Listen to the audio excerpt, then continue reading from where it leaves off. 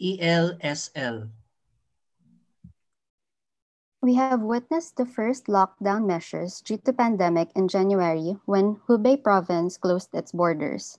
This limitation on mobility became the trend for over 170 countries affected by COVID-19, including the Philippines, which implemented its own stay-at-home policies in March 2020. Philippines then progressed to have the longest and one of the most stringent lockdown measures in the world.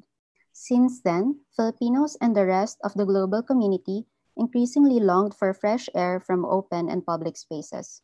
In addition, the active transport and personal mobility equipment have become of extreme importance as public transportation ceased to operate as part of the government efforts to restrict the movement of its people.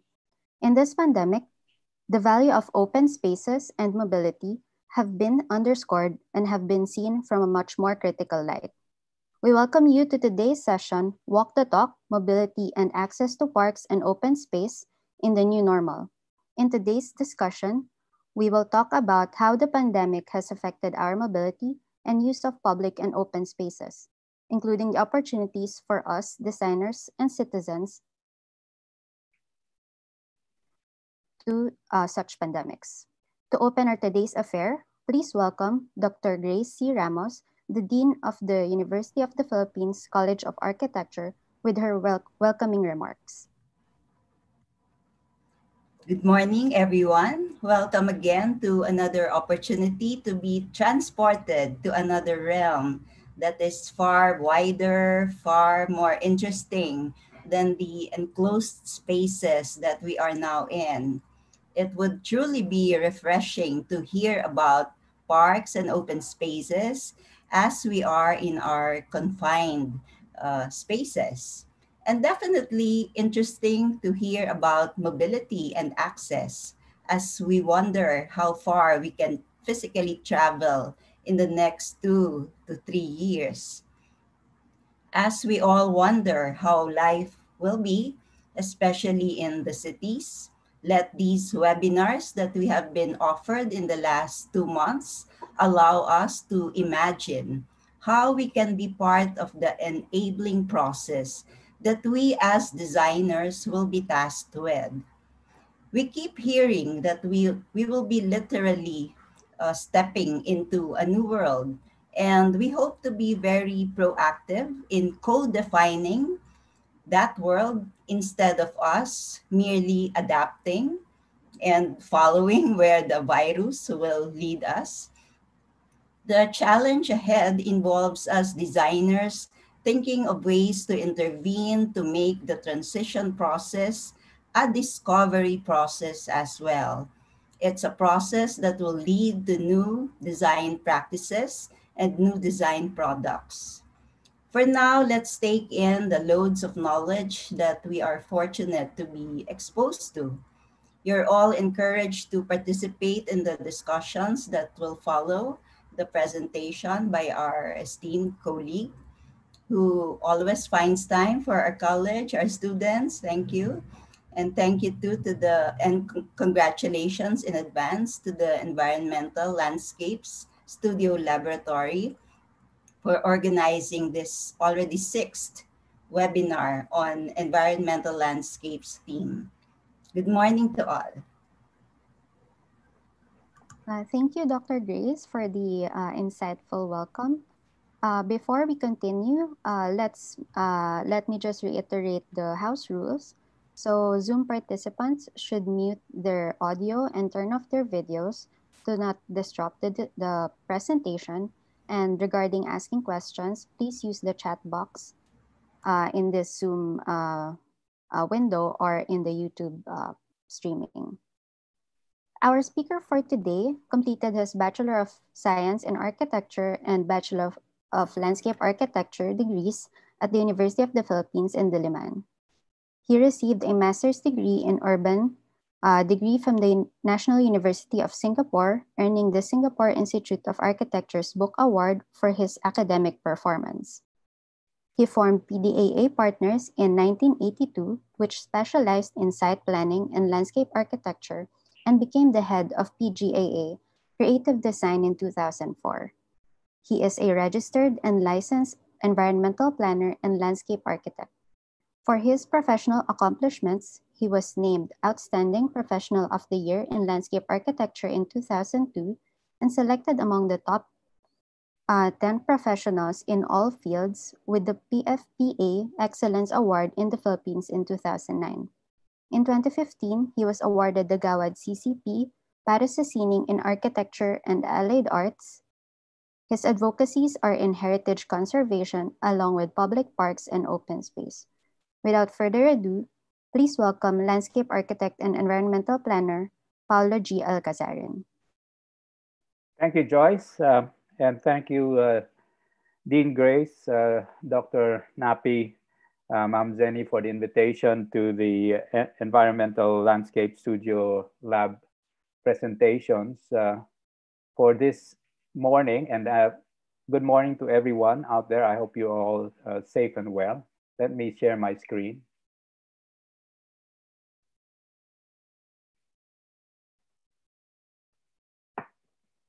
Are we good? Can somebody confirm, please? Yes, sir. Okay. So good morning, everyone.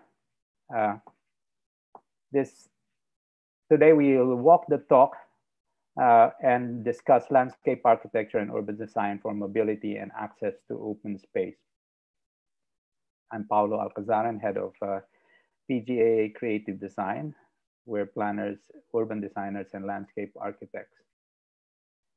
This is the reality we are in today, pre-COVID, and now even during COVID, and even in post-COVID times, probably next year, this is what we're facing. Traffic is just a symptom, of course, of a lack of comprehensive transport system in all of our cities and towns.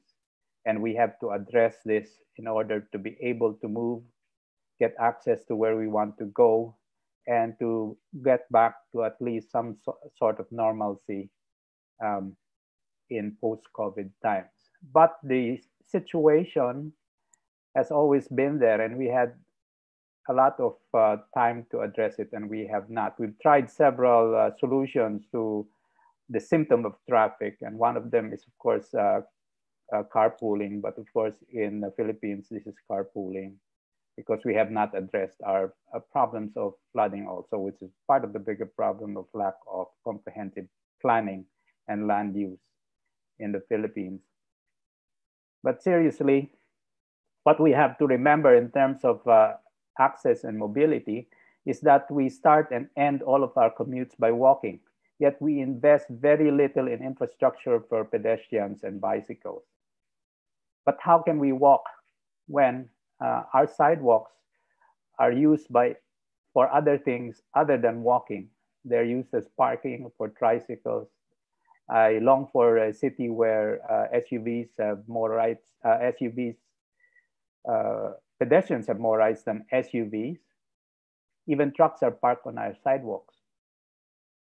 And that requires all of our children to take alternative means of transport like this or this. And note that because of the time required to get to the schools, they're doing their homework while riding. And as you can see, it's the girls who are doing their homework and the boys do not. Our sidewalks are used for commerce when it should be free from the commerce of man. They're used for markets and food stalls. Here we have McDonald's, but in front of it we have McDonald's. And you cannot report this flagrant violation of the sidewalk to the police because the police themselves are on the sidewalk. You can't report them either to the barangay because the barangay is also on the sidewalk, or in this case, the street corner or canto. This is one of the things I miss from our sidewalks. Although it's blocking the sidewalk somewhat, it provides a means for relief, at least for the men. But this was removed after Bayani Fernando disappeared from the MMDA. And this is what replaced it, of course. I prefer the previous one, even though it's pink. And the other thing about our pedestrian infrastructure, if we build it, is that you have to train as a mountain climber to be able to cross our streets. They're so biased against people with disabilities and seniors like myself. And I call our sidewalks Poland because of the presence of all the poles, poles, poles, poles. There's no place for pedestrians at all. Jesus Christ really is what you can exclaim, because even Jesus Christ is on the corner. I call this block Nazarene because it's on every block. And if it's not the block Nazarene, it's Mama Mary. This is Our Lady of Precas, and the Nuestra Señora de Rejas. So people have to walk on the sidewalk because of all of our religious requirements. But if you don't believe in God, the Avengers are also on the sidewalk. And if you notice, this is the Avengers car wash for cars again and not for people. So these are our corners. They are disabling. We provide water sports for PWDs. And you will become a PWD if you try to cross this barrier. And this is a reverse thing. I mean, the designers here provided for PWDs, but normal people cannot even access the sidewalk. And I can't even understand what happened here. There's no coordination at all between the designers of the park, the providers of the sidewalk, and those at the street, for the responsible for the street for the zebra stripes leading to a wall. I can't even cross. So really what you can do is we need to ask why. Why is our urban design so bad? And we do have to address all of this if we need to provide for the first and last mile of any commute, and that is by walking. After a decade of giving these talks, I've been able to convince some LGUs and clients for pedestrian and non-motorized transport system improvements. And this morning we'll present some case studies of proof of concept that it can be done in Makati, in Taguig, in Pasig City, both in the modern district CBD and the Poblacion, in Manila in certain portions, Rizal Park, Intramuros, some proposals, unfortunately not all of which have been implemented. Of course, the most successful implementation of interventions have been in Iloilo, and we'll show some possible projects in Quezon City currently on hold because of the pandemic. We start with the Makati CBD pedestrianization and open space improvements, a collaboration between MASEA, the Makati Association of Commercial Establishments, which are the business owners that include Ayala, and Makati City. Makati in the 60s was planned really as a single spine with buildings, and the two villages behind it, Legazpi Village and Salcedo villages were supposed to be residential, but because of the success of the CBD, it's filled with buildings. And this is it, Makati CBD, after about 15 years in the 1980s. And access between Salcedo and Legazpi villages had become already difficult because everyone was dependent on the car. And so by the 1990s, it took between 20 to 30 minutes to cross from Legazpi to Salcedo village because of the dependence on cars to access either side, and traffic, of course, became unbearable. And a study was conducted by MASEA with the assistance of Ayala to determine what was wrong. And one of the main considerations was the lack of pedestrian access. The whole length of Ayala Avenue, which is 2 kilometers, had only 3 points at which it could cross. And that was because they all had figured a lower density for the entire development. So a retrofit had to be put in. And so we were called in PDAA landscape architects in the late 90s. And since then, it's been 20 years we've been involved with Masaya in pedestrian improvements. This is Legazpi Village, and this is Salcedo Village. We started with a survey and audit of all of the sidewalks in the late 90s. And I myself, with the collaboration of Ma'am Zenny Galingan and Ma'am Beth Espino, developed a metric for assessment of all sidewalks on a scale of 1 to 5, depending on the shade provided, tree cover, status of the pavement, presence of curb cuts, and the like. And so from this points assessment, we developed 1 to 5 scale Legazpi and Salcedo villages in Ayala Avenue in the late 90s, rated from 3 to 4. If we apply the same metrics to the rest of Manila, Manila would be about 1 or -1. But still, the marching order was improved. Pedestrian access, and so we did so in the last 20 years as primary consultant for urban design and landscape architecture, with collaborations and some of the overheads with the Office of Leandro Locsin and Partners. And in the last 20 years, Masaya and Makati CBD has constructed 1.1 kilometers of elevated walkways, about 2 kilometers if you count the walkway connections through Makati Commercial Center to EDSA. There are 600 meters of below grade or tunnels, mostly through Ayala and Paseo de Rojas. But there is about 7 kilometers of improvements of sidewalks at grade, of which 1.5 kilometers are covered. So over 650 million has been spent by Masaya over the last 20 years to improve connectivity in the district. And if you look at the total amount, 650 is less than the cost of one of those skyscrapers to produce accessibility that reduces dependency on cars and also reduces, of course, traffic.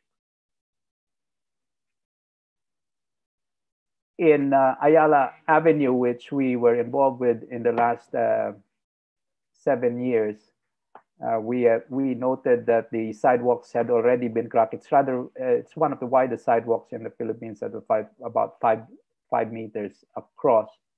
But we found that a lot of the problems was the original acacias had already become stunted or died. The buildings are, of course, much higher than it was originally intended. So there's a little lack of sunlight. And the root systems suffered because of the compaction from hundreds of thousands of pedestrians pounding the pavement. The trees were also in the middle when pedestrian traffic was very light. Of course, now it's rather heavy.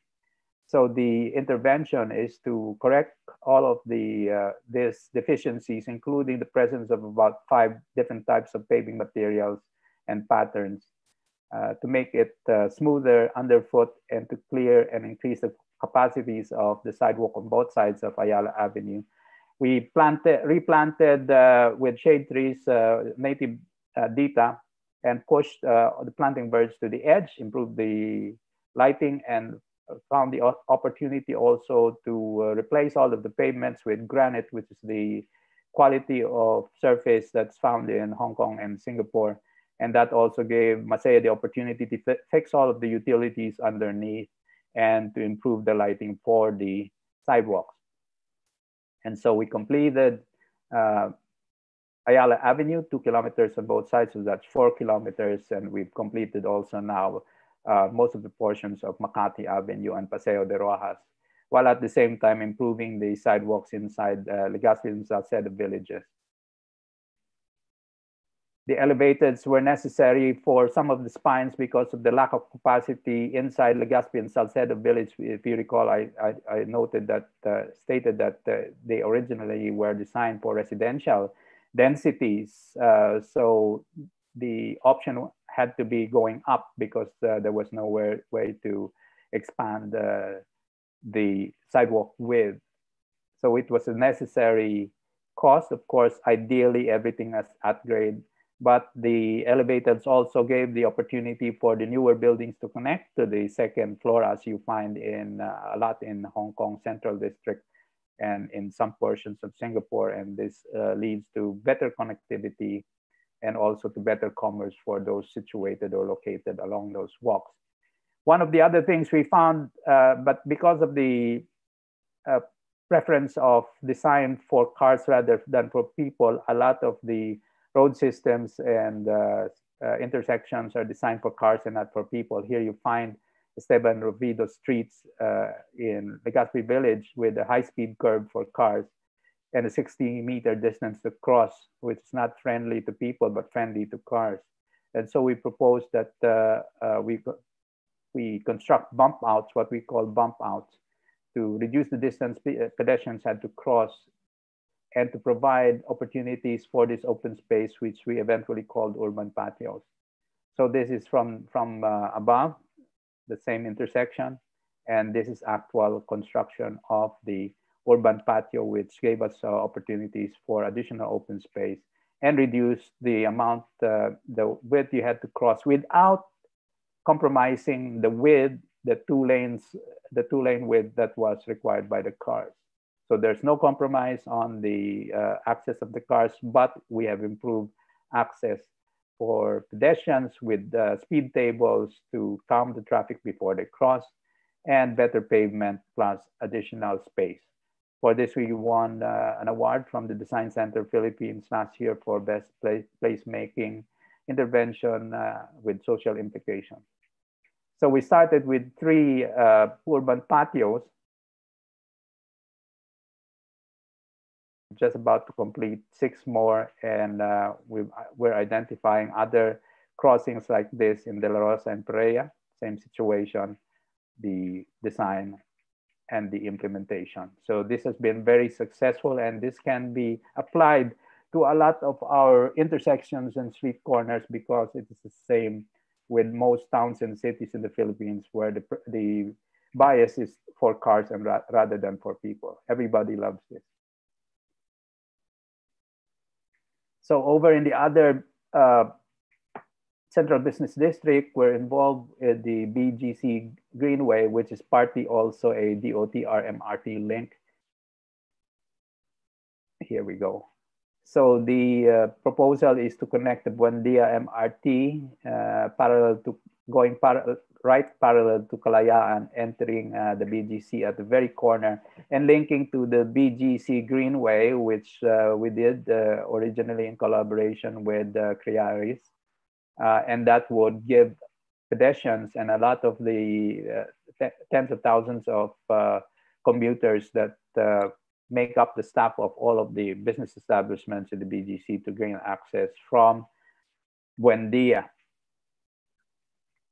So the first section is of course elevated because of problems, long EDSA and capacities that need to get us to the parallel Kalayaan connection. And this is the section designed by the DOTR, internal staff, but for which we were consulted because of our experience with Makati and Ortigas CBDs. And this is the BGC Greenway, which is a disused power line of Meralco, which we've now turned into a parkway.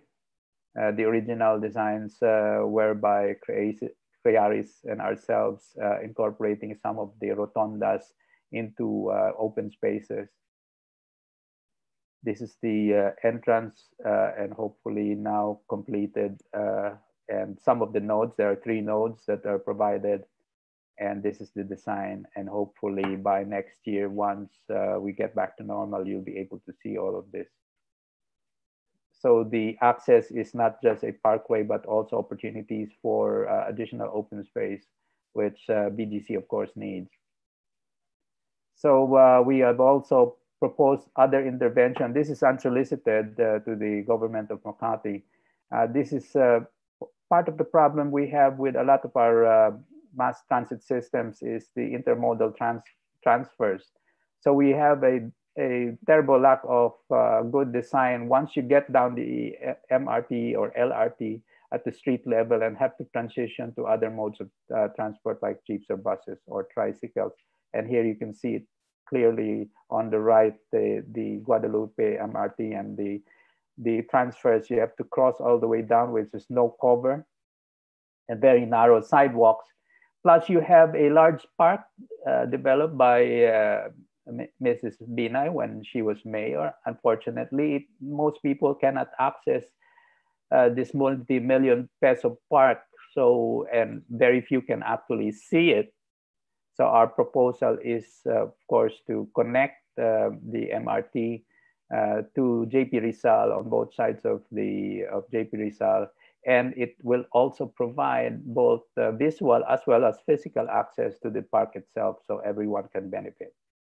I mean, it is the people's money that's spent for the park, so why not give access to it? Hopefully, the city government will take this project seriously. In Ortigas CBD, because of our experience with Makati, we were pulled in by OCAI, which is the local business establishment owners. But most of the interventions in Pasig is funded by the city of Pasig, with some, at least one major project being a DOTR ADB collaboration. In 2010, we were part of a group that studied the problems of the CBT in terms of circulation, both vehicular and pedestrian, and we identified a lot of the problems, which at the time were the U-turns and the lack of capacities and connectivity for pedestrians from EDSA into the center of the CBD and access to the offices. It took people, once they arrived in EDSA, 20 to as much as 40 minutes to get to their offices because of this lack of connectivity. But the first big problem is, of course, this. As you get down from the MRT, there's almost no sidewalk. This is literally, you have to walk sideways in this sidewalk. So the ADB sponsored the consultancy bid, which we won for the Ortigas Greenway, which was to connect the MRT, EDSA MRT, in directly turning left into Opal and Onyx Road, connecting the very center of the CBD. The first section is, of course, above grade, but we go down below grade to Opal Road and at grade all the way across to the Metro Walk connection, which is actually already built. So this is funded by ADB, and the implementation is by DOTR. Unfortunately, because the cost of this was just over 300 million, I guess because it was so cheap, it was not put as a priority, and we're still waiting for the funding from the DOTR to implement this. And that's the reality that we face. A lot of the interventions for pedestrian and non-motorized are very small in total amounts. And so they get relegated to second priority when in fact they should be the first priority in our infrastructure and build. There's a recent proposal for, of course, 6 vehicular bridges across the Pasig, when one bridge would actually fund about 10 pedestrian bridges, and that would improve access across the Pasig. This is the Ortigas Greenway. You see the LRT here, MRT, and then you turn right. This is above grade, that's the MRT, that's ADB's wall. And when you get down across to ADB and towards Emerald, we use the space underneath for a hub, a bike hub, which is necessary if you want to push biking as a mode of transport. The problem is you get sweaty at the end of your trip. So this provides bikers showers and lockers to store their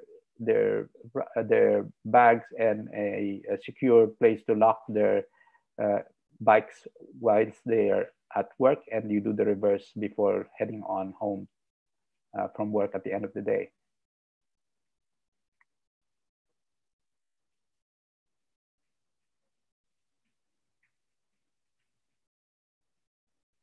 This is a fly-through showing the Greenway. This is the elevated at Robinson's. And we had several stakeholder meetings where everyone was very excited, POVEDA, because now the parents can park in either in Mega Mall or Robinson's and access the school. ADB, of course, allowed that the walkway run parallel to its perimeter. The fly-through was made before SM agreed, but now SM, of course, has agreed to connect to this walkway, which benefits them very much. But of course, now we'll have to see how it does in a post-COVID situation where there are less people. In any case, pre, current, and post-COVID, in the new normal, we would need this connectivity. And this is the ramp that comes down to grade at ADB Avenue, under which we have our bike hub. And prior to the pandemic, we had already talked to a possible locator who would run a bike shop as well as operate the showers and the locker system.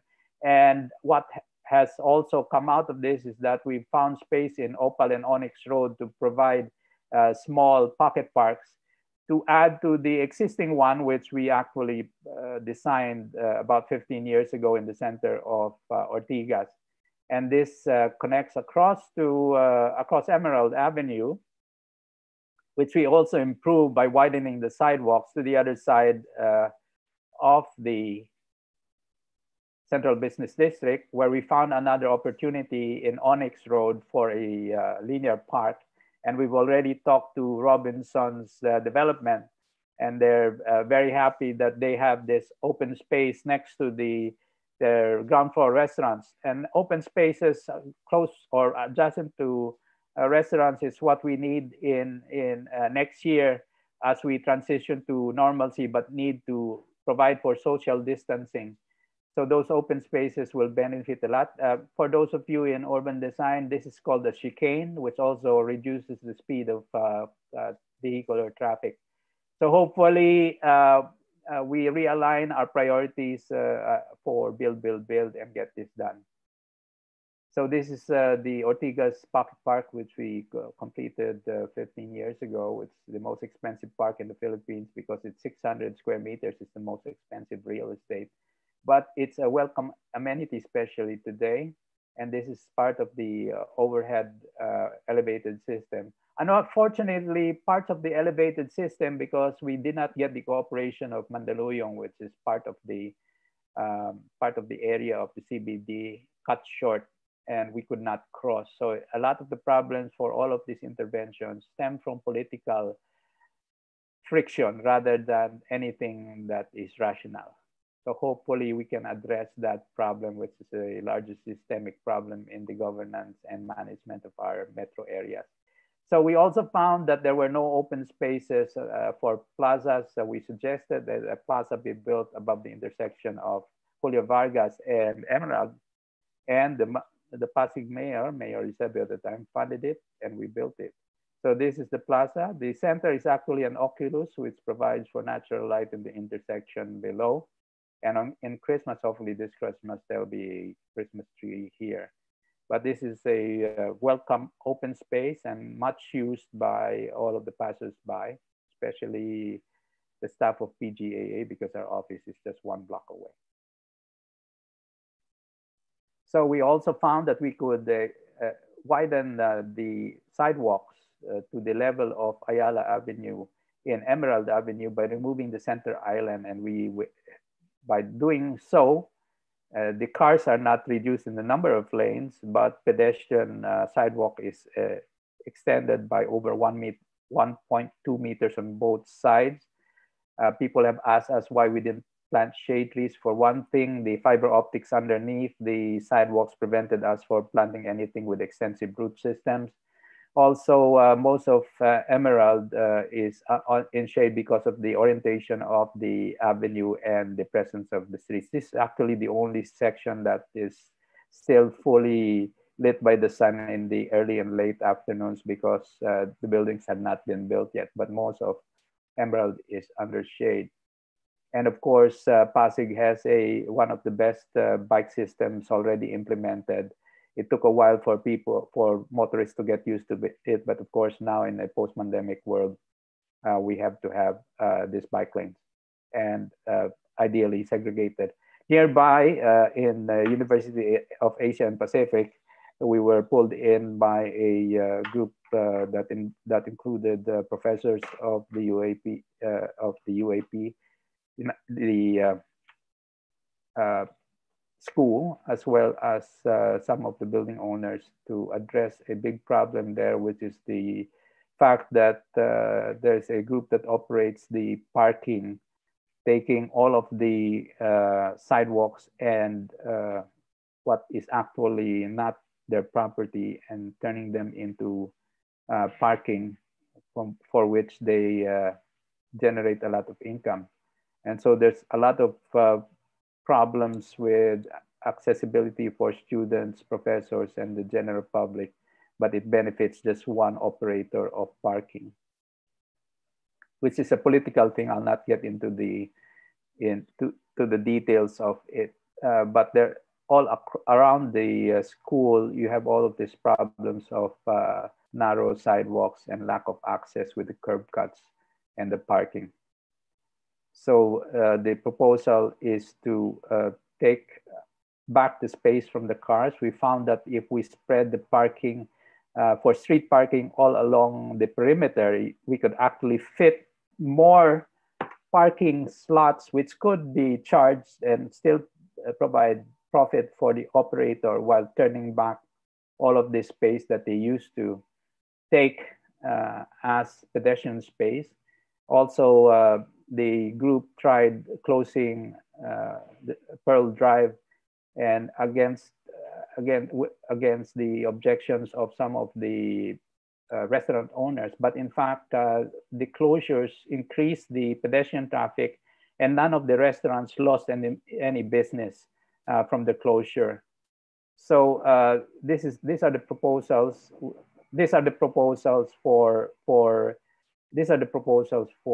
Pearl Walk, which is connectivity. This is from San Antonio Village, and that's the start of Pearl Walk, crossing to the middle.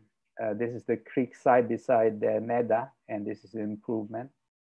So the trick is to design for people and not for cars, to provide covered walkways, to provide good paving underfoot, to move vehicles away from the sidewalk, which is not their territory really, and to ensure that everyone and every establishment is connected for pedestrians, with the cars still able to use the streets for both circulation and parking. So in Pasig Poblacion, we were also asked to take a look at the World Historic Core and improve accessibility and also actually conservation of some of the heritage sites. So we found Rizal Plaza with Rizal moved from his original position, and he's pointing at McDonald's because he always seems to be hungry. In fact, we found out from historical research that he was pointing at the church. And here we also have an opportunity in the museum was a donated old mansion of a famous doctor in Pasig, but it's separated from the plaza by a street. So what we did, and this is the as-built showing Rizal. Rizal is was originally here, and there's a street that separates the museum from the plaza. Our proposal was to integrate the museum with Rizal, who is now being relocated back to his historical location. So to show those in who are not landscape architects, that park and plaza and open space design is actually rather technical. This is just a part of the whole package for working drawings for said plaza.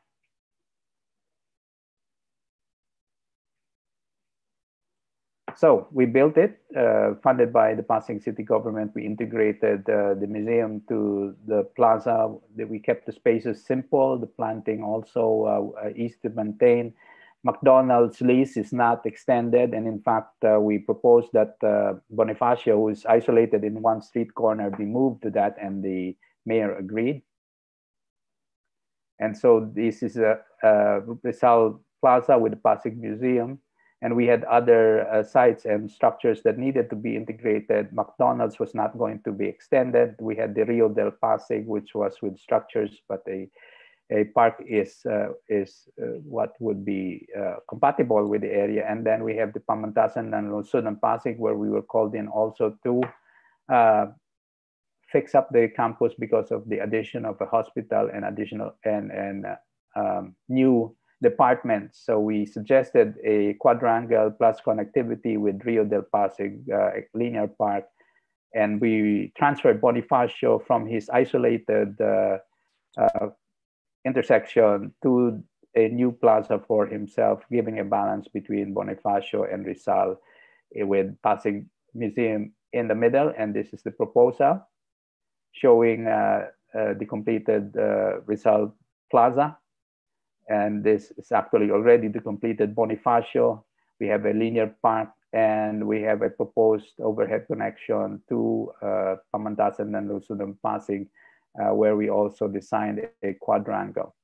So we actually completed it. This is the tandem plaza of Rizal and Bonifacio with the Pasig Museum in the middle. This is all pedestrianized. We have the linear park, the overhead connection to the Pamantasan ng Lungsod and Pasig with its new quadrangle, which is for people, but they use it for parking some of the time. And we also did all of the green roofs for the two new buildings. So on the other end of the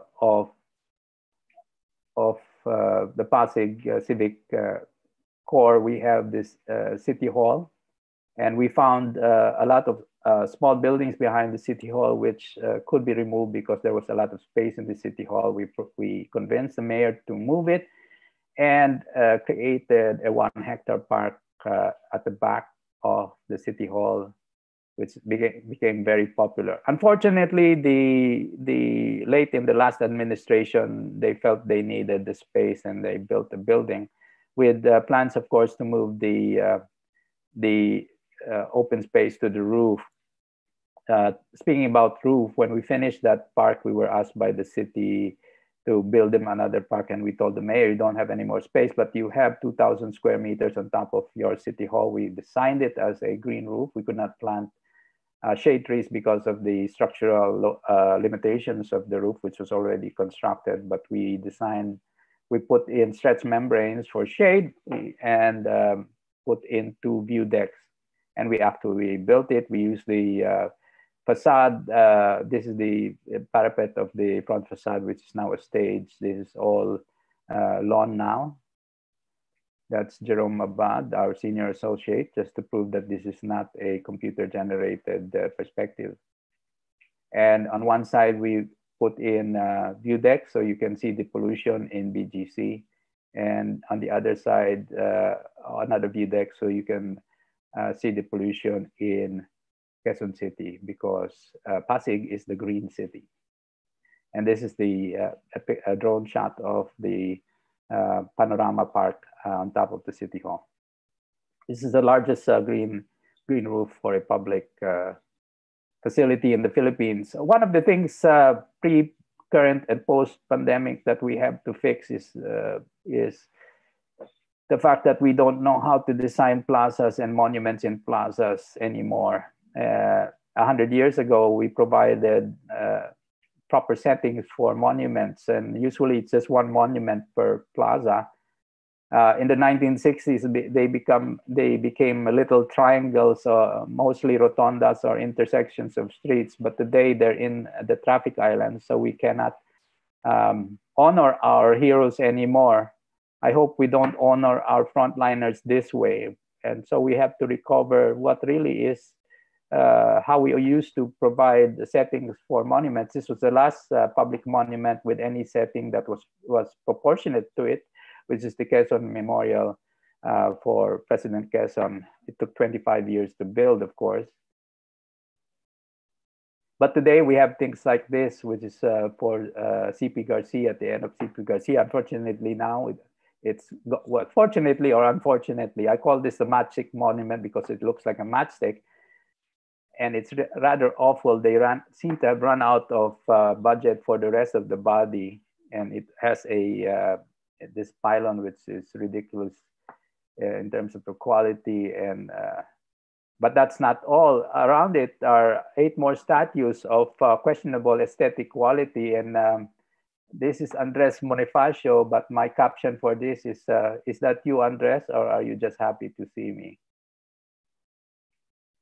And these are the other statues. This is General MacArthur, if you can believe it.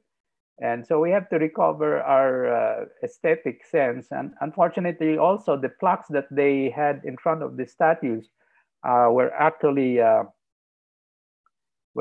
just copied from old NHCP plaques without any relation to the statues themselves. But the good thing is that I believe this because of the flyovers, this has disappeared. But we were called in to also fix Roas Boulevard, and we found a dozen statues of presidents and various other national figures hidden in all of the traffic. This is President Roas, after whom the boulevard was named, and we found him trying to hail a taxi. So it's unfortunately, and we also found Carlos Romulo hidden, not because he was small in real life, but hidden amongst landscape that has run rather wild and covered any view of him. So we were asked in the previous administration to provide a design for Baywalk. We are not involved with the current beach, but the seawall was destroyed during a storm surge, and this is after we completed it in 2013. And the serration of the planters is not a design affectation. It's actually part of our design to assist in absorbing the energy of storm surges as it comes from the sea. But this is one of the first instances where we've been able to integrate segregated pedestrian and bike traffic. And in fact, our scope of work covered the other side, and we found that the parking was not needed to be rationalized. The Secretary of DPWH at the time wanted to put a 2-level parking garage, but we told him that if we just rationalize the parking, and we did, we increased the capacity by 20%, at the same time still providing enough space for adequate, well, more than adequate pedestrian sidewalks, and we did so. So this is before, this is after, showing the segregated. Unfortunately, again, if you improve the urban design of cities, you also have to educate the citizens how to use them. For a while, a lot of motorcyclists were usurping this road. So it has to be a post-construction effort to educate people how to use their newly improved public spaces. And Carlos Romulo, we provided all of the statues with little piazzas with paving that extended into a speed table. So the plaza is actually the entire area around it. And this gave these statues more prominence. And hopefully this is how we treat our heroes in the future.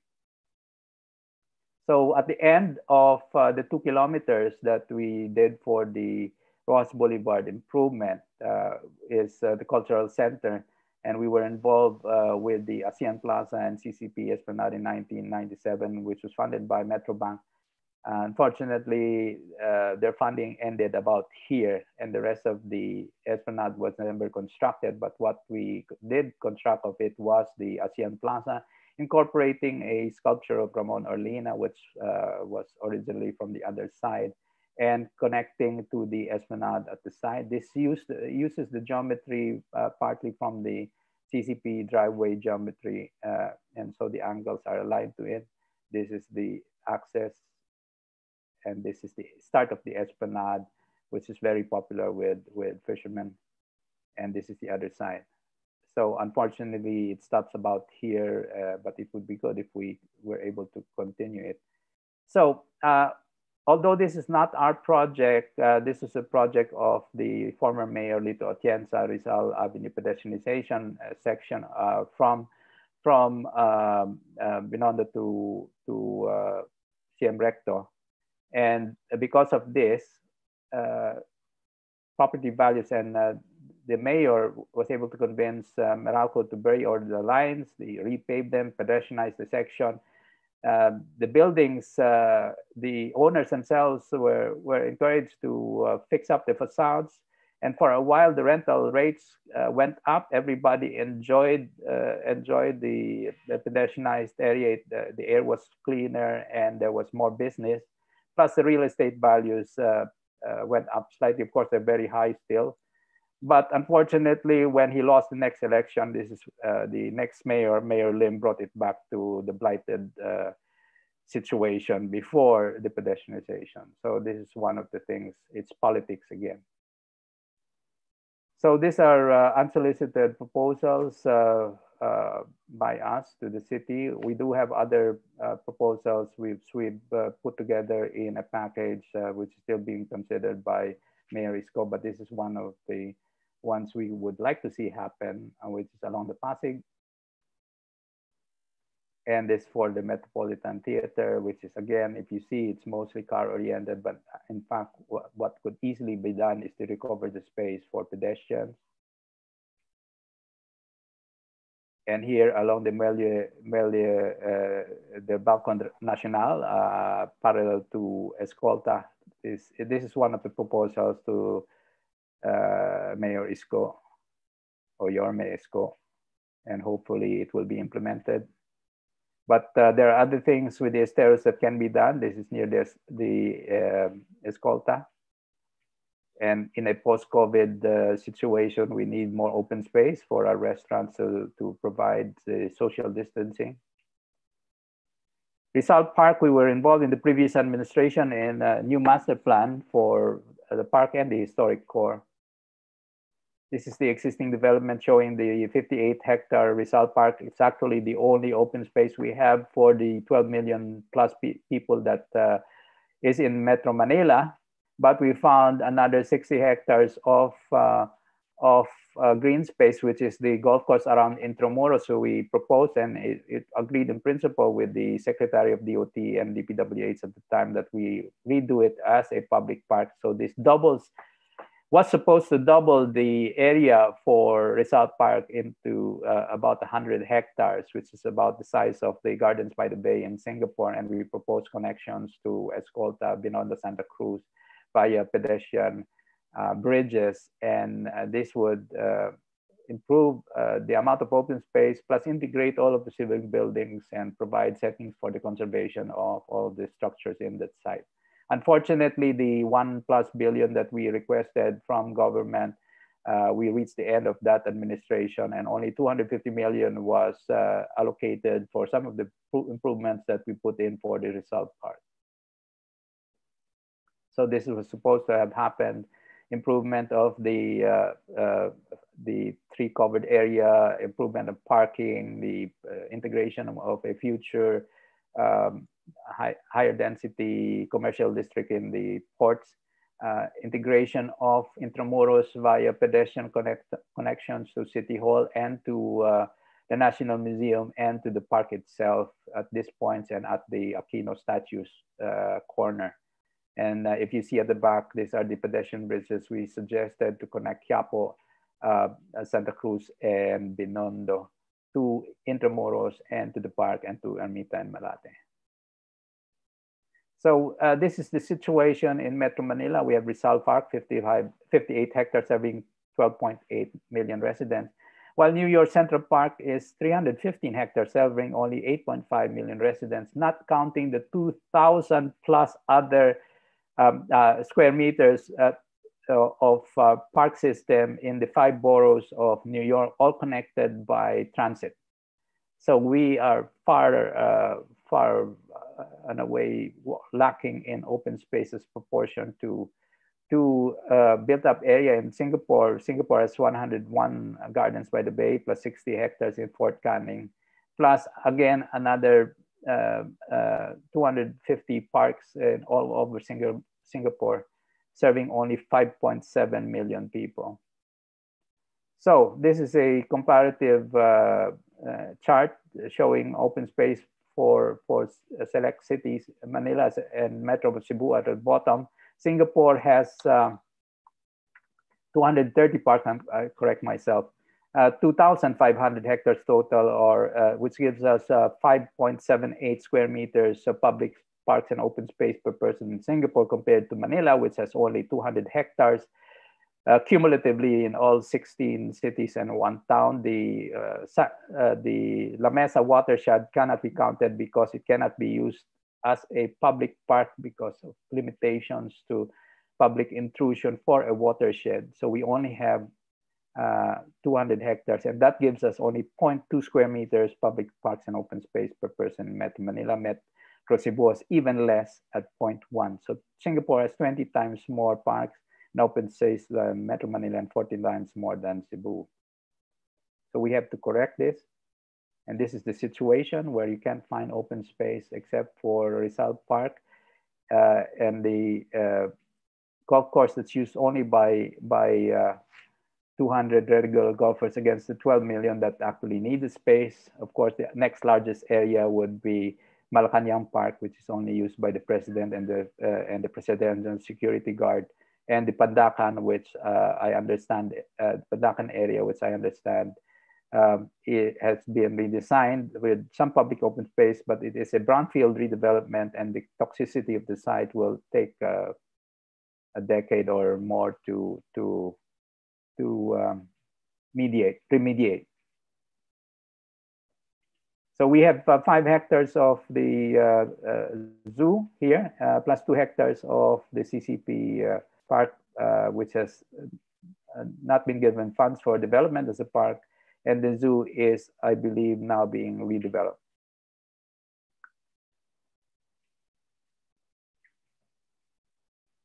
So Metro Cebu, 2.8 million. So we need to recover space and build infrastructure for alternative modes of transportation to prepare for future epidemics. We need that open space aside from the accessibility, because in an earthquake or calamities, we need the open space as refuge areas for triage, tent cities, and as relief from the effects of all of our isolation, as you all are very well aware of.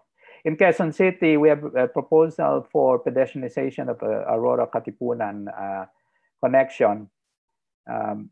This is the situation in Katipunan. On one side, there's no parking because of allowing all of the business owners to allow continuous curb cuts. That means they are cutting the curbs, which is on the pedestrian sidewalk, to allow cars to park perpendicular to the road, which is not allowable in any other sane city in the world, but we allow it here. That means we negate all of the sidewalks for the benefit of cars.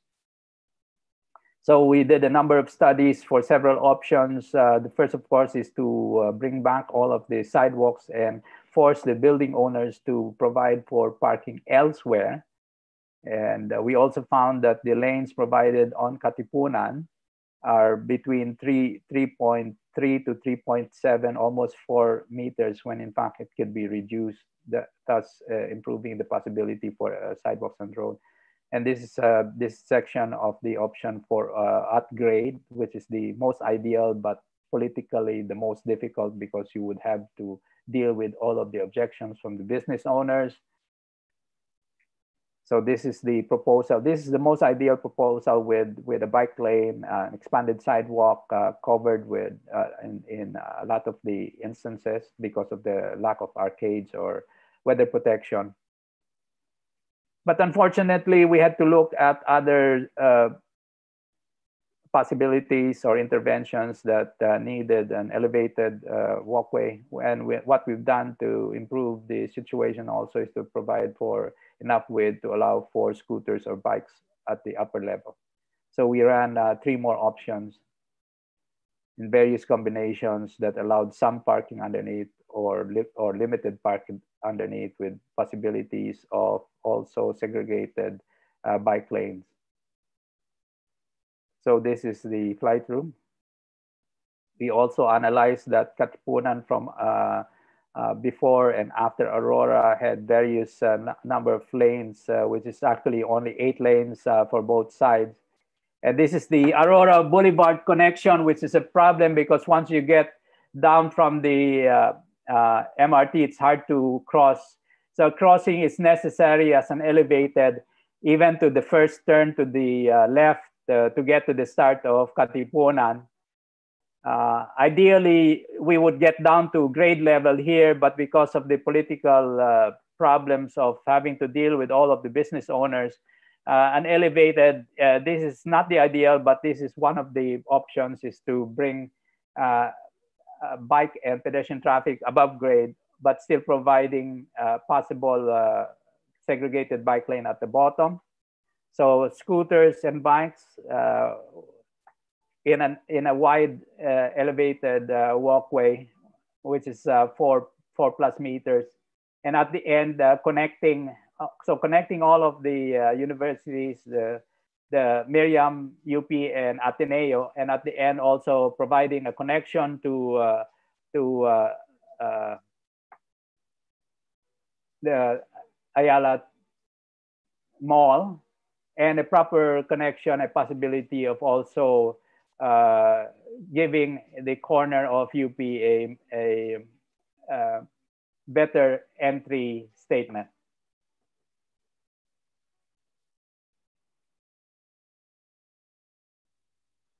So we get to UP Diliman campus, and since most of you are students of the lab, this is the question you have to ask: is UP Diliman campus really pedestrian friendly? Today it is not, because of the policy of the university in the last 30 years to introduce sprawl into the campus by segregating all of the departments, including the College of Architecture, farther and farther away from the central core.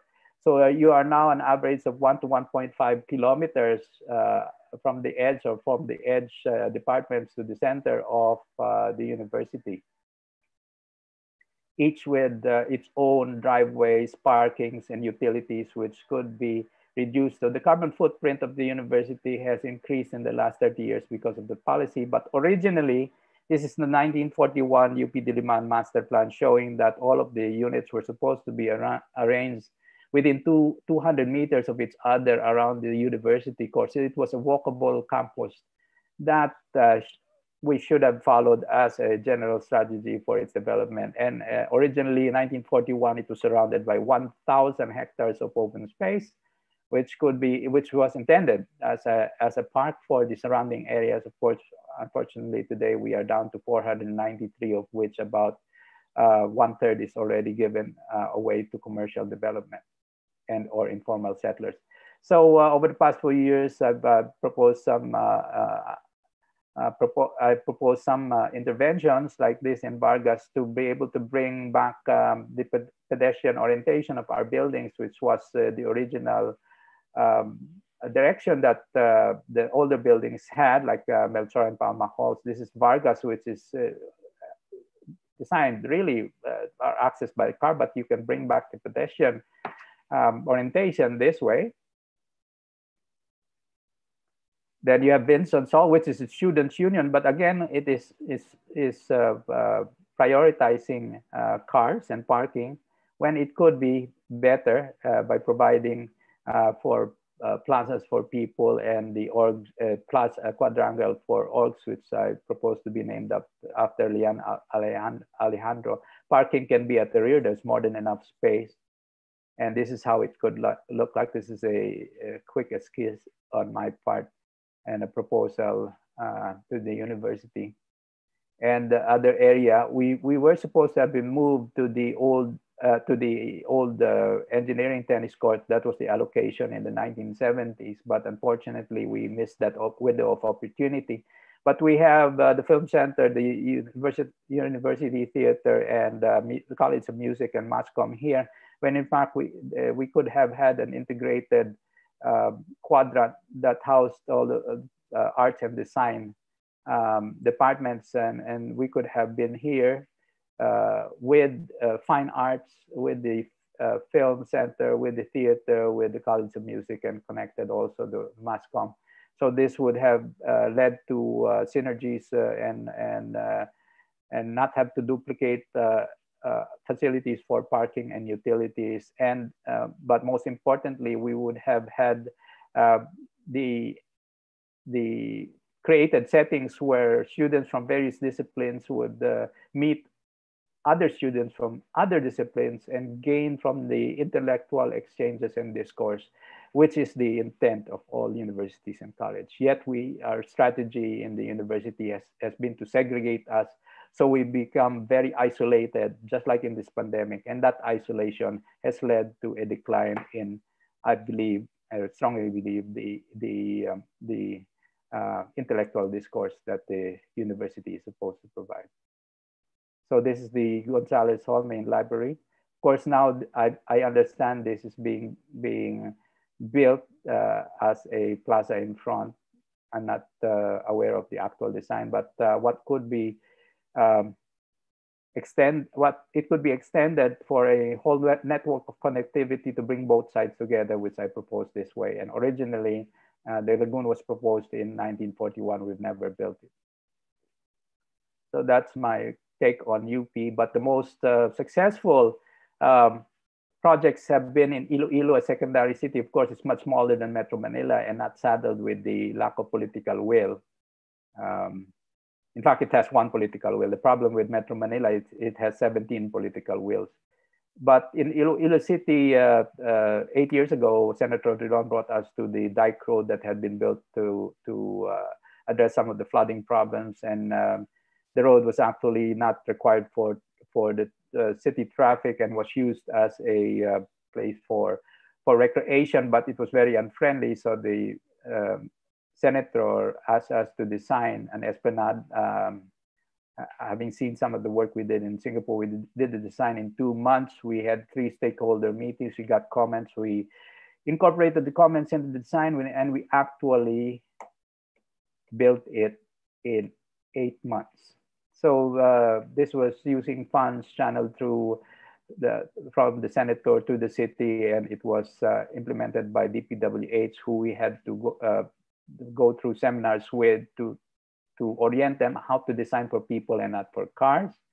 Not perfect, but the most successful of any of our collaborations with the DPWH. The biggest, one of the biggest things that came out from the Esplanade. This is phase 1, 1.2 kilometers built at the cost of just under 70 million pesos. Is the fact that the price of property before we did the Esplanade was 5,000 to 6,000 pesos per square meter. Now it's 20,000 to 30,000 pesos per square meter, proving the point that if you improve the public realm or if you invest in pedestrian and public infrastructure, the profits accrue not just to those who use it, but also to property owners, and of course that is more taxes for the city. So this is Esplanade 2, and we won 2 awards for this. At night you can take a boat.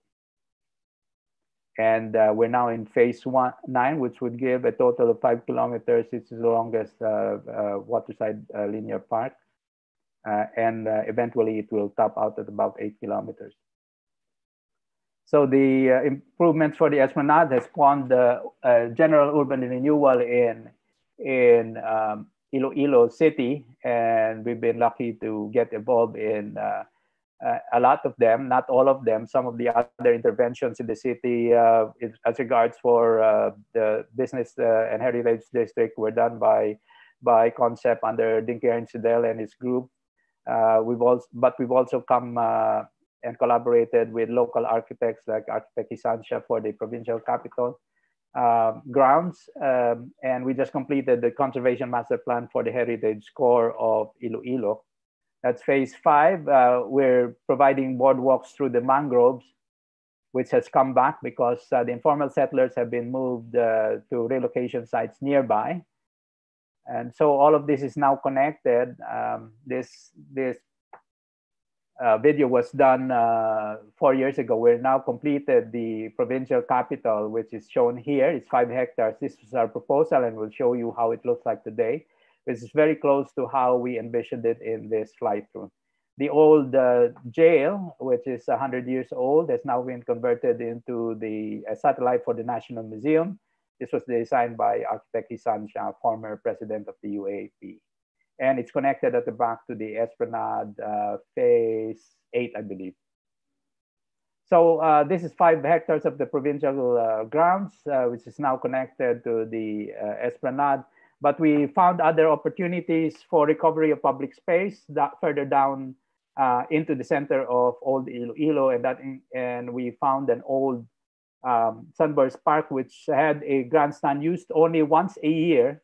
So the decision was made to move the grandstand to the new Esplanade side, recovering a large open space. That's a grandstand. And we found 2 forgotten heroes, a local general and a British guy who introduced sugar centrals to the area, Mr. Loney, surrounded by informal settlers. But this is the proposed site development for the Civic Center, bringing back the open space of Sunburst Plaza and improving Plaza Libertad on the right. So the Bureau of Customs, which is over 100 years old, has been fixed up, or is being fixed up by funds from 𝘕𝘰𝘤𝘪𝘮. The grandstand has been relocated. The existing DTI, the existing ELSL building has been adaptively reused as the Economic Museum of Iloilo, and we are currently redoing the Plaza Libertad. And this is how it was envisioned. Of course, we'll show you how it looks today. So this is the Sunburst Plaza. The fountain, unfortunately, has not been built yet. It was supposed to be a donation of MegaWorld, where the city is still waiting for the funds. The statues of the Ilonggo General and Mr. Loney has been recovered, and we're providing, hopefully, a new place also for Mr. Loney at the back by the Esplanade. So this is the provincial capital now fixed up. We've rationalized the parking to improve its capacity by about 15%. We have provided a front area which was covered. This Iloilo Museum by architect and landscape architect 𝘕𝘰𝘪𝘮 has been conserved and is now again given prominence because of the setting that we've designed for it. And this is on the other side, and we recovered a part which was originally built by I believe the Lions, and this is the Rotary Park. So we brought both of them back from a blighted situation. There was a Department of Tourism building here, which was nondescript, and we convinced the governor to move it to the original old provincial capital here at the corner, which has been conserved. This is the jail. And so this is Sunburst Plaza. As you see it, it's been redone as we envisioned. The new grandstand is here. We've also found other areas in Iloilo that could be recovered. We proposed this already to the city, and hopefully it will be, this intervention can be constructed. We found again this 60-meter walkway across this wide expanse of asphalt in Pasolatagay, which is a central node in the city. The intersection is not used anymore because of traffic rerouting. So all of this space is underutilized, but you have to walk the 60 meters across. And this is our proposal, to be able to create a public space. If you notice, of course, there's a new billboard ordinance. So all of these billboards are now gone. And the part of the incentives is also for the heritage building owners to improve their facades, and they're starting to do so. In fact, they already have from Iloilo as one of the oldest heritage conservation ordinances. It's already been in effect for a decade, and we've seen a lot of the heritage buildings conserved. And what is needed is better urban design and connectivity, which we're hoping to provide by interventions like this. It has not only have we looked at the city, but also the connectivity of the city to the airport and the outlying boroughs or towns, all the way up to Santa Barbara. And we convinced the DPWH to give 40% of the road right of way for pedestrians and bikers. We decided it as a linear park, and we actually built it. This was taken right after completion close to 5 years ago. This is how it looked at the opening, but of course, this is how it looks during Bike Day. Bike ridership in Iloilo before the pandemic already boomed several hundred times, and there are now over a dozen bike shops in the central area here. So people had already started to shift to bikes, but now in the pandemic, Iloilo is one of the most prepared in terms of transportation using non-motorized means, and so everybody is able to get around Iloilo by bike. This is the bike network. This is the university loop, which connects several universities. This is Aquino Avenue, which we showed you before, and this is part of the Esplanade network, and slowly additional interventions pushed by the bikers themselves in terms of things like bike racks and segregation from traffic lanes are already now being implemented. And Iloilo is the place to look for all of these interventions. We are pleased that we're part of the original interventions, but we have to give credit to the users of the network that have sought to push for further improvements. Like these bike racks, which have been the first 50 were given to various artists of Iloilo, and they're all distinct, and they're now already put in about 50 places all around the city. So the Iloilo bike network is one of the best. It's the best in the country, and it's something to emulate. So that's the end of my presentation, and the first step to any journey starts with the first step. So let's take that first step and walk the talk. Thank you very much. Thank you so much for the informative talk, Sir Paulo. So now we will proceed to the open forum. We actually already have received a few reactions and questions.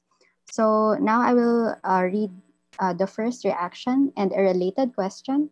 So the government should make our streets walkable, free from obstructions, such as people, structures, and trash, and not just be an afterthought. A related question would be, it seems that planning and implementing walkability needs funding. What are your recommendations on how to implement walkability projects on a tight budget or with no budget at all? Well, for one thing, let me address that. I've already forgotten what the first question was, but in terms of budget, the cost of infrastructure for pedestrians and non-motorized transport is minuscule compared to what the trillions being spent for vehicular transport. The cost of a lot of the walkway systems you see is for the whole Iloilo would be the cost of about only 1 kilometer of skyway. The cost of a pedestrian bridge is 1/20th that of a 1/20th to 1/30th that of a vehicular bridge if it crosses a body of water, and also very much less than any of the overpasses we have now. The cost of pedestrian improvement of 650 million in the central business district of Makati is less than the cost of one building, and that improves circulation. So the investment is justified.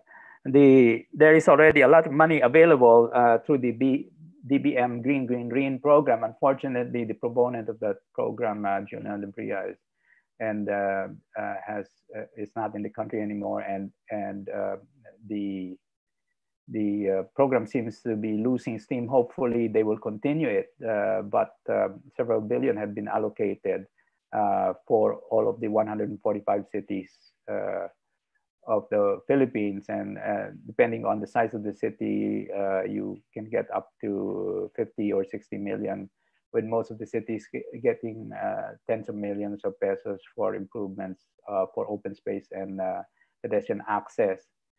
So again, it's not a matter of funding. The funding is there. It's the prioritization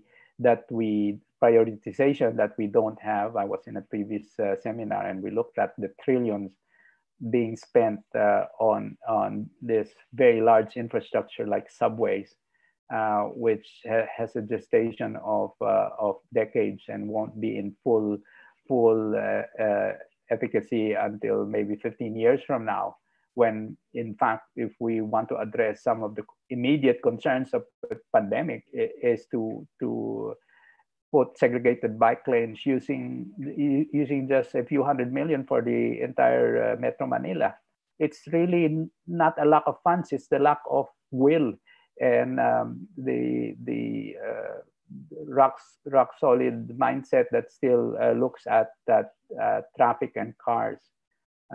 What was the first question, Joyce? Sir, it's more of just a comment that the walkable streets being walkable should be a priority and just not an afterthought.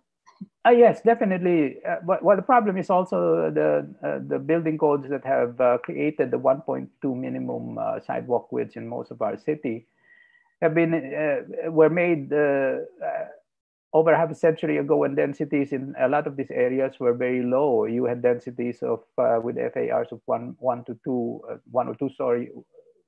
4 stories only, and so the width of the sidewalks didn't have to be that wide. When ideally the sidewalk width, just like in Ayala, being 5 meters, is dependent on the heights and FAR densities of the building plots beside it. That's rational. Either that, or you do as what BGC has done, is to incorporate arcades into the ground floors of the buildings, which is very good if you can police the arcades to be free from vendors, which was Manila's deficiency in policing the open space for pedestrians and allowing all the vendors in those arcades. If you remove all the vendors in the arcades in Old Manila and CM Recto and the adjoining streets, you would improve pedestrian circulation. But it's a political issue, and it's a graft and corruption issue of the payments that this vendor makes to whoever are getting all of those profits. It's politics. Next question. Thank you. Okay, thank you, sir. So next question would be, what do you think are the main implications of the pandemic scenario on road networks? Right now, Ayala Avenue has dedicated its outer lanes to bikes. There are fewer pedestrians compared to the pre-pandemic crowd, and buses have again started to compete for passengers along the reduced Ayala motorized vehicle carriageway. Well, post-COVID, yes? Yes. What should we be preparing for in terms of road network improvements mid-pandemic and going towards the future? Well, right now is quick interventions to allow for segregated bike lanes, because a lot of our workers, that's the only option. And if we provided safe segregated bikeways to the entire metro area, then you would see our economies get boosted back. The government could do a lot of things. It could do that. It could subsidize the bikes themselves. I mean, bring them in tax-free, distribute it for free. What's the cost? The cost of 1,000 bikes is less than the cost of one SUV that our politicians use. If we did that, we could provide almost everyone with bikes and reconfigure our streets until we get the vaccines, to allow for these bikes. The problem of the buses is a problem that even pre-pandemic is the problem of the lobbies of the operators of the bikes who are against the BRT system, which could be implemented also to augment some of the primary routes of the MRT, LRT system, which themselves are inefficient because you have 4 different LRT, MR systems are not compatible with each other, and there's a very obvious lack of intermodal connectivity. So it's a problem of this lack of urban design intervention. It's a lack of space. It's a lack of mindset that looks at the problem as a larger whole rather than a sectoral thing. The problem of in the longer future, in the longer outlook of a post-pandemic Metro Manila or other metro area in the Philippines is really the lack of comprehensive land use planning, from which a transport plan has to come in. You have to, it's land use first, and then it's infrastructure to support it, instead of what we're doing now in all of our metro regions, the 17 LGUs in Metro Manila, the 6 in Cebu, and a number, of course, in Metro Baguio and Metro Davao, that are planning independently of each other with very little collaboration. So there is no way, I believe, even in the current pandemic, to solve all of the issues of Metro Manila unless it is under a metro cooperation thing, which used to be provided by the Metro Manila Authority, but of course now that's been devolved into the 16 cities and 1 town. Nobody's talking to each other. Everybody wants to do their own thing, believing falsely, much like Trump, in that they can solve things within their own sphere of influence, when in fact all of the problems that beset our cities are tied together. It's all in a synergy that cannot be addressed unless we look at the overall picture and work as one. We're all together here. And transport is one of the biggest problems. Next question. Next question would be, what challenges did you encounter during the project implementation? Was there a difference between government and private corporate projects? Actually, they're the same. Like with the Masaya projects in Ortigas CBD, it's stakeholder engagement. Just like with the public, it's stakeholder engagement. And a lot of the groups in the stakeholder, a lot of the stakeholder groups are from the elite or for the bosses. You know, a lot of them don't use cars. So when we propose street closures or pedestrianization, the main complaints were always, oh, we can't stop here, we can't park here, we can't, where will our cars go? But they don't put themselves in the shoes of 90% of the users of their areas who are commuters and pedestrians.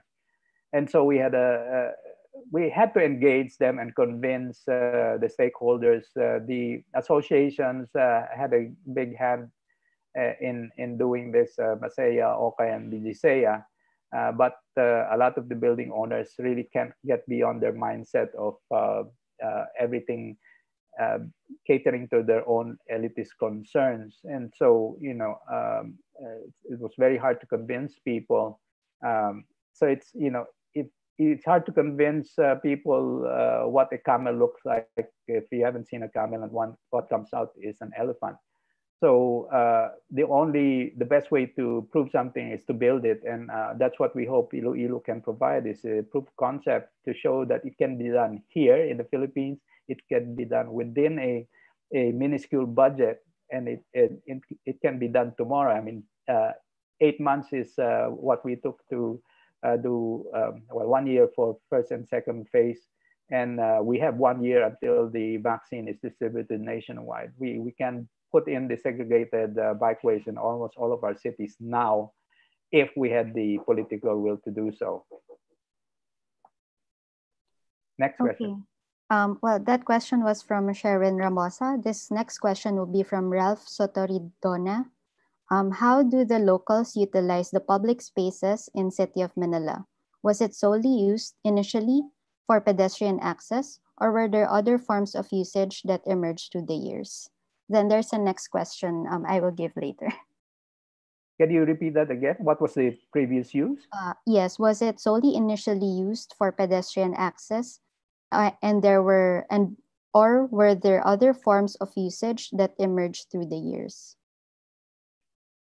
Well, sidewalks had always been there. I mean, since the Spanish era, or at least the late Spanish era, most of these settlements had spaces allocated for people. Of course, there were a lot of vendors that used them. and paving came sporadically, mostly only in Intramuros itself, and eventually in the Arabales or the towns, 5 towns surrounding Manila.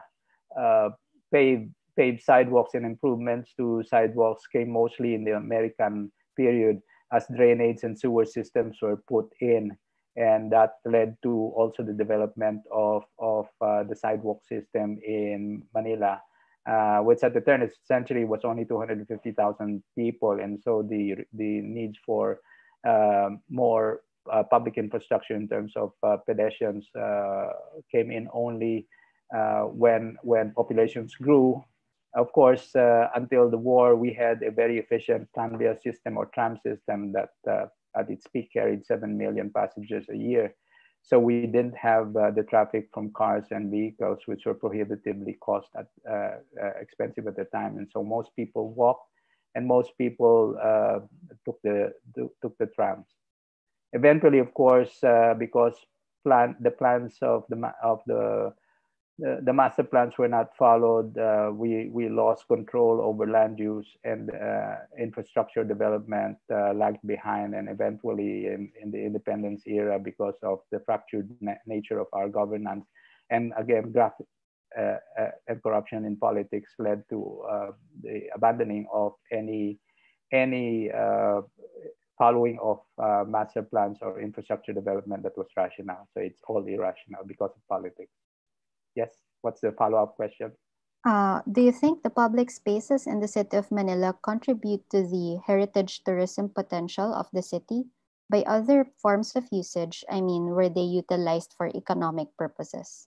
Yes, of course. A lot of the spaces, the parks, the plazas were also places for interim or seasonal markets. You had multi-use aside from social events. We have to realize that tourism won't come back for another 3, 4, 5 years. But it doesn't mean that we abandon the recovery and the enhancement of such spaces or the building of new ones, because we need public open space even without the pandemic, because of the nature of the bad densities that we are prone to put into our cities. We don't have that balance. There is no law that requires cities, except for subdivisions, there is no law that requires a balance of open space to build up areas. There is just no law for this balance that is required by us now, especially in a post-pandemic and in preparation of future pandemics now onward.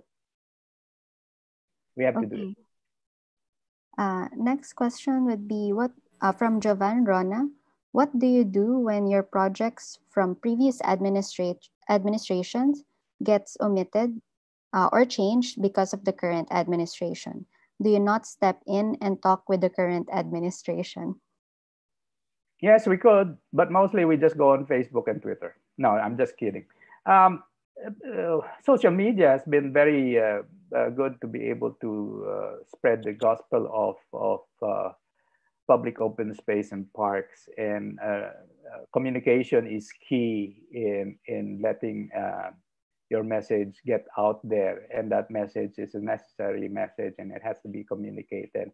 The more people are aware of what they need and what they could benefit from, then they will exert pressures on the officials. It's very hard to deal with a lot of politicians whose agendas are limited by their 3-year terms or agendas connected to all of the darker side of politics that we have in the Philippines. Sidewalk vendors are part of our urban culture. What can we do to integrate them but still improve pedestrian space? Yes, we can go by the experience of Hong Kong and Singapore, which had riots because the authorities 100 years ago were forcing the vendors out, but not providing for alternatives. So there were what they call the 5-foot-way riots in Singapore, because the arcades were being cleared of vendors. And the problems were not addressed until Lee Kuan Yew's time, when to address the situation, he built hawker centers and good public markets with allocations for all of these vendors, who now are found in this more sanitary and better settings. So they benefited from all of this. So again, it is, and to a certain extent, Hong Kong did the same thing. So if you identify the need and put the infrastructure before you kick people out, then you cannot be blamed for kicking them out and not providing for this culture of street food. A lot of the street food and hawker centers are beside the street, and you continue. But then you also provide for the spaces needed by pedestrians, which are the rest of all of us who need to get from one place to the other. Why should vendors have the right to the space that is needed for circulation? We have rights too. It's not just the rights of the vendors, but if you look behind the scenes, it's the rights of those who collect the tong from the vendors, which is the problem in a lot of our cities. It's really graft and corruption. It's really politics, and it's really the public that is not engaged because they don't not shown better.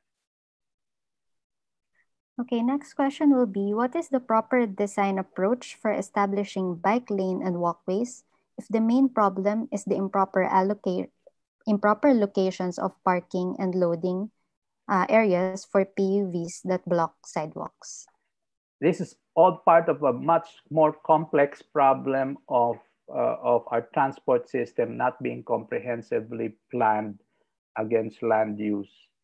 So jeepneys are a improvised solution for when the tranvias disappeared from the streets of Manila, and because it became so successful, quote unquote, in Manila, it was copied all over the place. When in fact we did have rail-based transport systems even in Cebu and other cities before the war, and that.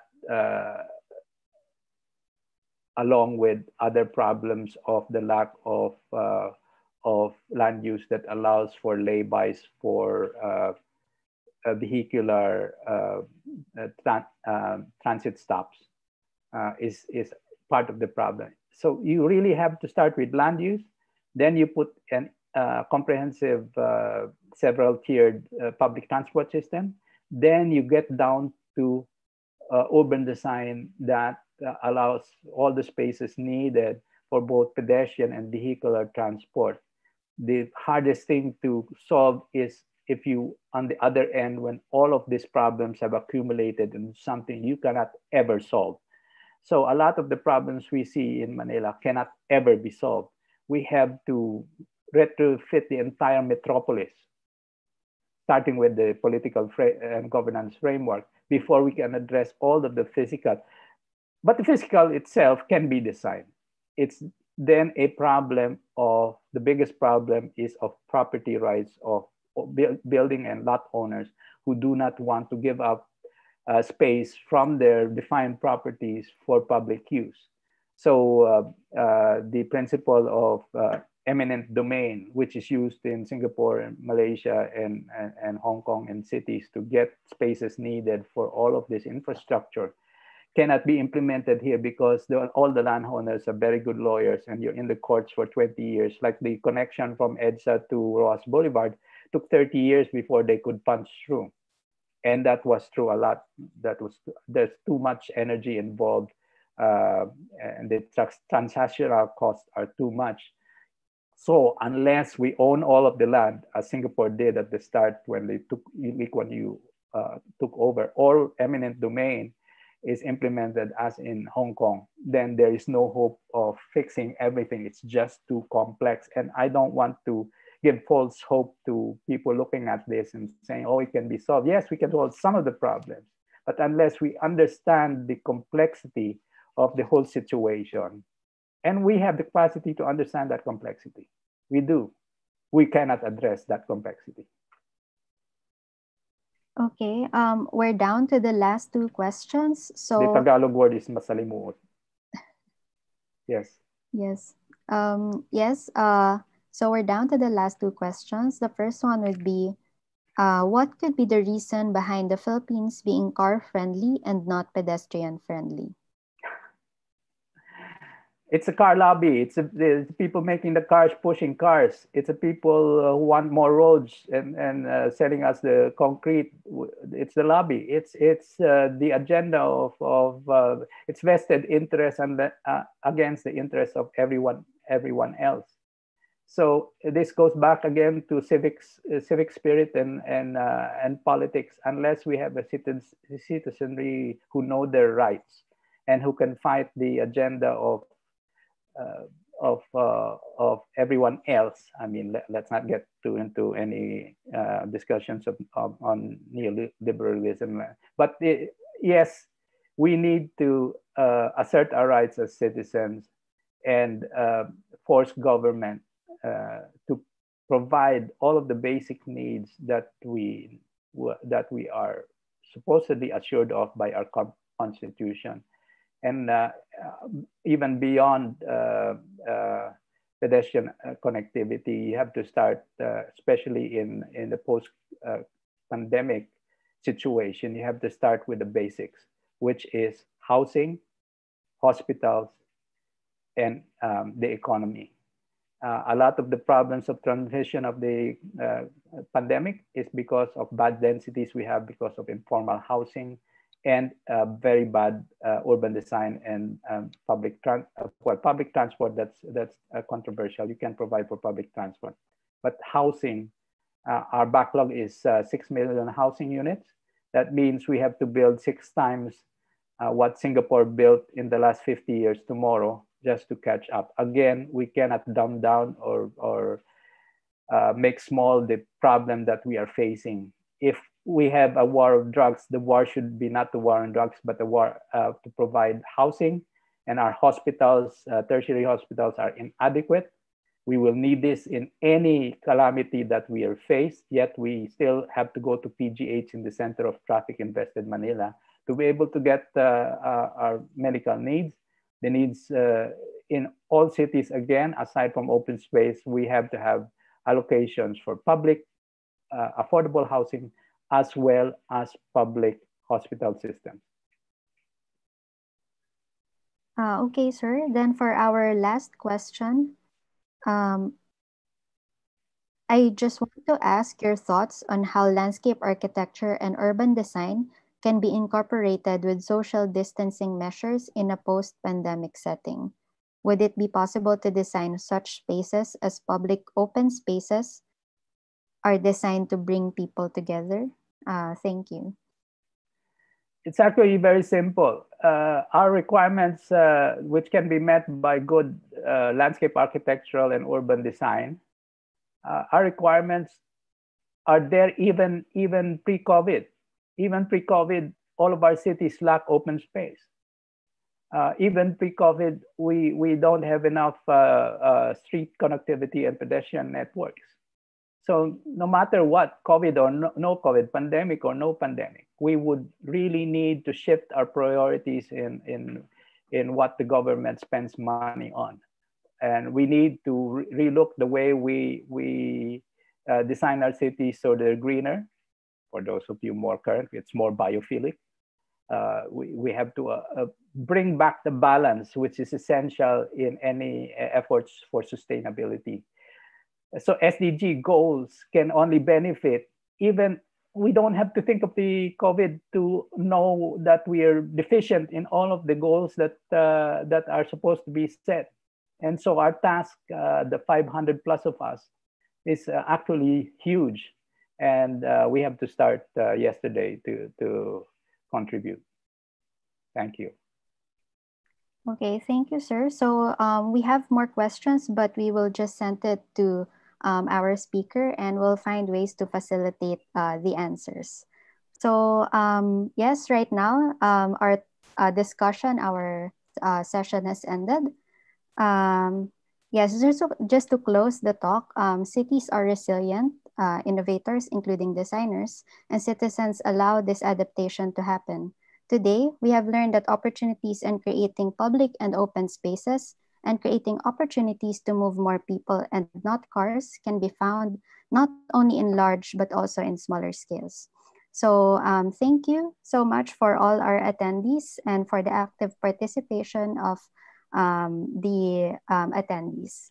Have a great rest of the day. Thank you, and keep safe, everyone. Thank you, Architect Alcazar, and we appreciate your talk very much. And hopefully next time again. Sa uulitin.